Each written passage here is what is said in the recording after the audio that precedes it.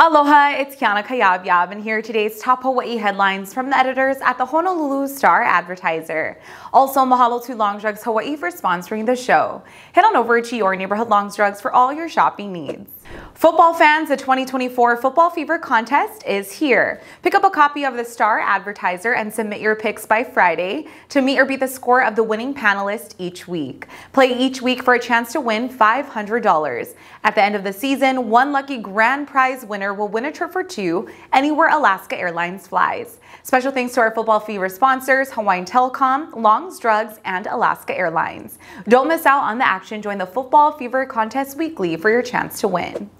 Hawaii's $30 million student loan repayment program for healthcare workers is helping professionals like Maui nurse Luke Batoon stay and work locally. The program, called HELP, covers up to $100,000 in loan repayment over 2 years, reducing financial burdens and encouraging retention in the islands. After receiving assistance, Batoon says he's committed to staying, focusing on family and community care. Governor Josh Green plans to request an additional $30 million in the next legislative session to expand the program and address Hawaii's healthcare workers shortage. In Nanakuli, a tragic incident occurred Sunday morning at a Wendy's restaurant, where a patron fatally stabbed a 22-year-old employee and injured a 44-year-old coworker. Honolulu police say the confrontation started after the suspect, a 60-year-old man, was asked by the employee to stop moving furniture. The argument escalated outside, resulting in the suspect stabbing both workers. The younger employee died from his injuries while the older employee was treated and released. The suspect was arrested and faces multiple charges, including murder and attempted murder. The Department of Hawaiian Homelands is using a unique regulatory power to speed up housing development for beneficiaries.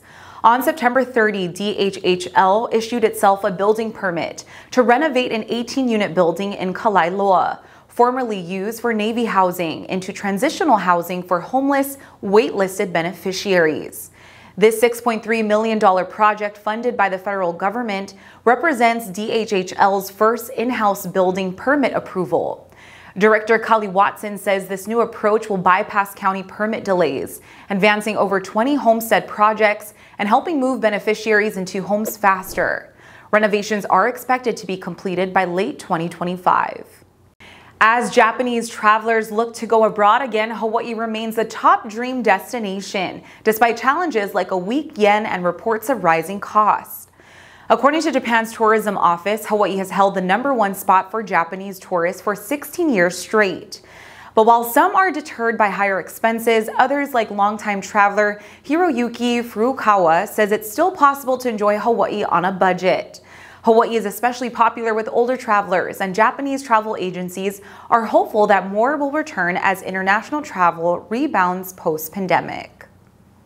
The University of Hawaii Cancer Center has renewed its prestigious National Cancer Institute designation, securing $11 million in federal funding over the next 5 years. This renewal recognizes UH Cancer Center's exceptional work in cancer research, prevention, and treatment, especially for Hawaii's underrepresented communities. Director Dr. Naoto Ueno says this milestone supports plans to expand clinical trials, including the upcoming Ho'ola Research Center, set to open in 2025. This center will provide local access to groundbreaking Phase 1 clinical trials, eliminating the need for costly trips to the mainland for advanced cancer care. For more on these stories and all the latest headlines, subscribe to the Honolulu Star-Advertiser. Visit Hawaii's top source for breaking news online at staradvertiser.com and download the Star-Advertiser mobile app. Mahalo, have a great day, and we'll see you back here tomorrow.